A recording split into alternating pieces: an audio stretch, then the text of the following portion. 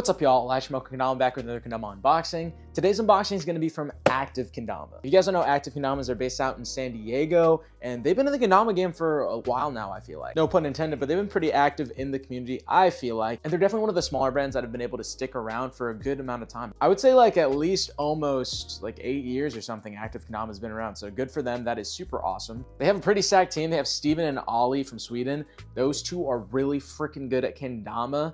And I got to meet Ollie over the weekend just for a short bit. And I've met Steven at various events the last year, and he's one of the best. He's so cool. I love Steven so much. But I got to talk to the owner of Active Kendama at Battle, and he said he wanted me to do an unboxing on the new shape. They released the Shinaji 2.0, which is off the Shinaji, the first one. And that one was a pretty interesting shape, but the updates they put on this, I'm super excited to take a look at. Enough of me talking, let's get into it right now.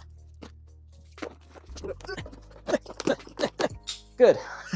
We got one Kendama, and we got another Kendama, and that's it for the box. We got some active stickers that say Shinaji on them. These are clean, these are spicy, these are amazing. And then we got two Year of the Dragon mods right here, which are super duper pretty. I'm excited because we got the rubber anti-skid China clear, which is beautiful. And we also have the new poly clear, which is an in-house clear that they do themselves. So it looks like there's two variants. We got an oak stripe one, which you can kind of see that splice in the middle of the cups right there. And then we just have that plain maple one, which is super great. Obviously, this one's going to be more honed for lunars. Between the two, let's do the anti-skid one first. Before I get into it, check out the box really quick. You can pause it now if you want to see the writing on the back right there. Awesome, awesome, awesome. Bang! That's a nice Kendama. Just to go over the contents of the box, did they give us a bearing with the string, extra bearing, extra string, and more stickers, which is great. Thank you. This thing is pretty sweet, if you're gonna ask me so far. Definitely takes a lot of the new things in Kendama, the Kendama meta that I've been saying kind of in these videos. This design is really great. First of all, let's just check it out really quick. In the middle, we kind of got this like nice painted engraving thing. Got the gold yellowish active logo right there, which is super sweet. And then again, this one has the oak stripe in the middle, which is super pretty.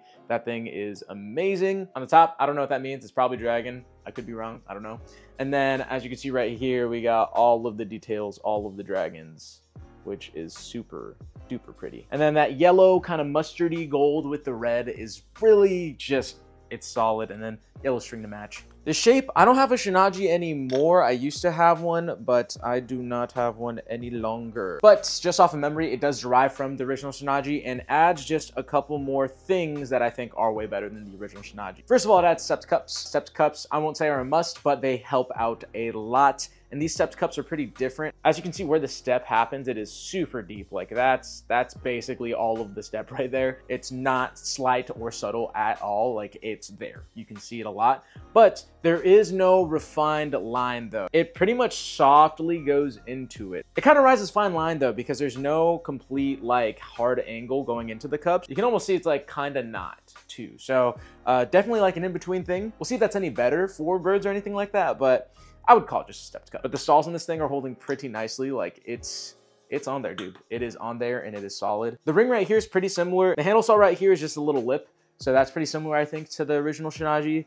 And it is pretty solid. Ring, nothing like super crazy. It's not a weird shape. It's pretty basic shape and it'll hold there. It'll do its job as a ring. One of the things the original Shinaji did really well was gunslingers, and this one does it very well, which is great. Something that this does well that other people try to advertise, but I don't think really gets accomplished, is that this step actually does like hook on to your finger a little bit more. Whereas other people, when they have stepped cups and say that that's to add gunslingers, it doesn't actually do that because of how steep that step is right there. It actually is grabbing onto your finger, at least in my opinion. Yeah. Gunslingers. The thing is also just lunar balance and the fact that it has this good of lunar balance actually is kind of crazy. But woo, okay, all right. Obviously the oak is going to be helping with that a little bit because oak is a heavier wood. They have that thing that they do, which is they have a base cup hole and they put a piece of wood on top of it so you can still do your finger spins.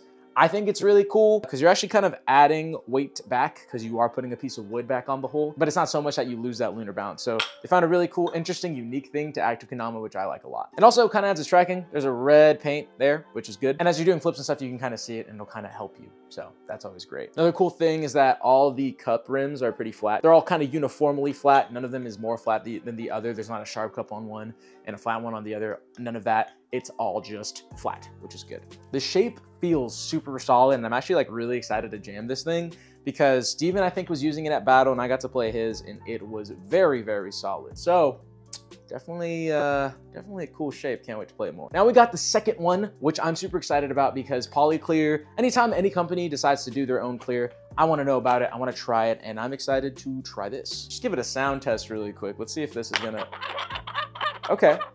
All right, so just to go over the differences, again, there's no oak splice on this thing. It's just a normal maple Ken. And this is a different clear, their in-house clear called Poly Clear, which is super cool. And it has a nice, pretty shiny look. So at first glance, it kind of feels like sticky paint, but it feels harder almost, but not glass-like. So when paints get harder, typically they have like a glass-like feeling, but this doesn't feel like that at all. It almost feels like there's more layers of like original sticky paint on it almost. So it's like malleable, but you can't really like dig your finger in and do anything about it. So it's this really interesting, like even type thing, which is cool. The sound check on this thing, it's really loud. But that means that it's gonna be good for literally all of the lunar stuff ever in your life. It grips when you want it to, and it slips when you want it to. So like, even though this noise is like super like loud and stuff, it's not just gonna rock off or anything like that. And you still have to try on your lunars, which I think you should always have to try on your lunars. It's not just gonna stop, but it's gonna give you enough assistance to do your trick, which is good. One of the things, which is always a thing with these kind of clears though, that are a little bit more glossier and stuff, is how it doesn't sweat. I am not sweaty right now, and I don't plan on trying to get sweaty, but we'll see how that goes when I review this thing, if it does well in sweaty environments. The Ken is really good. This one's even better at slingers because the Serato isn't as heavy as the other Serato, and that just makes my heart so happy. I'm actually like really happy and excited about this shape because I feel like Active doesn't get enough love at all, really. And it's crazy how good like their products are, and they don't get enough recognition for it. These two Kendamas are beautiful and great, and it's kind of cool to have something to commemorate the year of the dragon. Shout out to Active Kendama for sending these out to me and me being able to do this video on them. Anything to inform the Kendama community, anything to help out the Kendama community helps everyone else out, which is great. Not too much else to say about this. If you guys have a Shinaji 2.0 and are informed on this shape, go ahead and drop what you think down below, and I'm excited to discuss it up and stuff when I start playing with these more. That's it for this video. If you guys enjoyed this video, please hit the like button, subscribe button, hit post notifications so you can be one of the first to watch these videos when they come out, and obviously sharing the video goes a long way for the channel. This is Elijah from Kendama, and I'll see you in the next video. Peace.